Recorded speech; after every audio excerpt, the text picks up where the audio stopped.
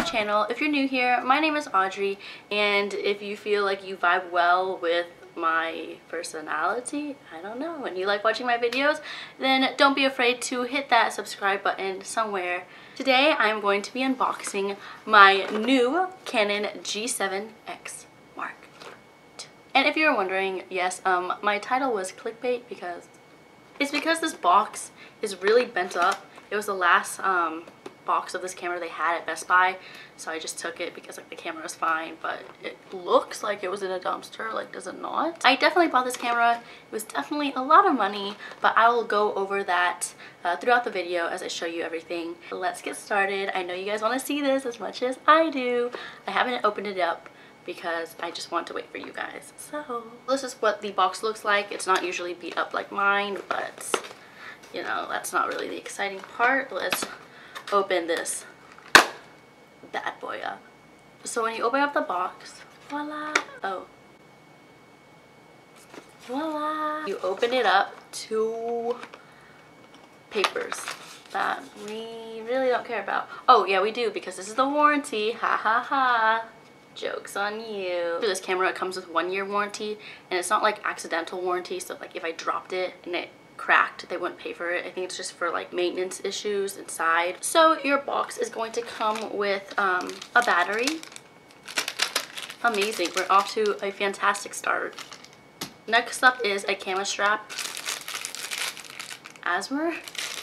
I know it's not called ASMR, it's called ASMR, but for some reason I like to call it ASMR. This is just the battery charger. And now for the bad boy.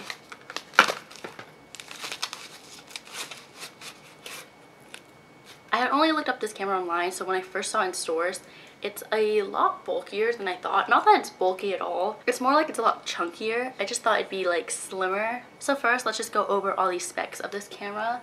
Let's see, first we have this amazing non-interchangeable lens. You have this handy grip in the front and in the back, so you can hold it with one hand. Another handy thing is that the screen flips up, which is perfect for vlogging. Also, it bends out like this at a 45-degree angle. That helps you take different shots if you're recording or if you're taking pictures, so I just think that's handy to have. I'm pretty sure the Mark I doesn't have that. The Mark I doesn't have this padded version right here. This also is different from the Mark I as that it has touch autofocus. You can autofocus when you're recording or taking pictures just by touching an object and it'll focus on that. Personally for me, the reason I want this camera is because I love vlogging. That's one of my favorite things to do. This is really handy because it's super small.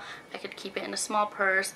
Also, what I really love about this is that it autofocuses without making sound when recording. If you see my videos, I always have to manually focus. In one video, I tried putting on autofocus. It's actually my first video with Kiana, and it made sounds throughout the entire video, and those sounds came from the lenses like moving to autofocus. But this one is completely silent while recording, which I'm so excited for. So now I can autofocus and move around and do whatever. So the top, I have different settings like auto setting, scenery, there's also like manual, and there's these numbers. Don't really know how to use those, so there's this button to press when I want to take pictures or record, and there's the on and off button. You also have the microphone up here. There's also a Wi-Fi button on the side of the camera right here. This is where you can attach different cords, so then you can hook it up to your laptop or whatever.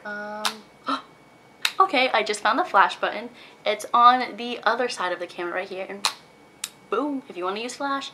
I typically don't like flash. I think it looks unnatural, so I probably won't use that much. So I did a lot of research before buying this camera, just because it's not the most expensive camera on the market, but it still is expensive, to say the least. It's at least like $600. I wanted extra amenities, so I knew I wanted to bring the price down, because with the extra amenities it probably hit close to $1,000. I was researching a lot through like Walmart. It had bundled kits and Amazon. When I went to Best Buy to ask them about the product more, to get more information about it, they were telling me that like Walmart and Amazon may like have these amazing deals, but they're third quality. You also have to watch out that this camera can also be sold internationally, and when it's sold internationally, you're not getting the Canon warranty. And that's not a big deal if you don't care about the warranty. You can get it cheaper because it's the exact same camera, just overseas.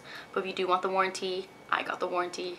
Make sure you buy it here in America, so don't buy the Canon international camera. Also make sure that if you are buying warranty and it's from like another company that's not a big name brand, that you look through the reviews to make sure that they are a good company and not going to scam you. So I'm going to go over the price and also the price of my extra amenities and show you guys what they are. The price that I got is lower than what people usually get just because I looked up the camera on Amazon and I got a deal because Best Buy price matches. For the items I bought, I'm going to put the link down below just so if you want to buy it at a lower cost, you can, and you can just negotiate with Best Buy. For this camera, it's usually I think $650 and I got it for $630.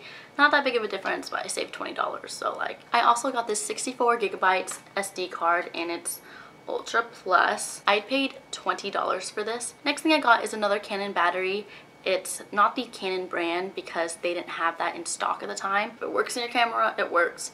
Anyways, I got that for $24. Last thing I got that I'm super excited about is this Joby Gorilla Pod.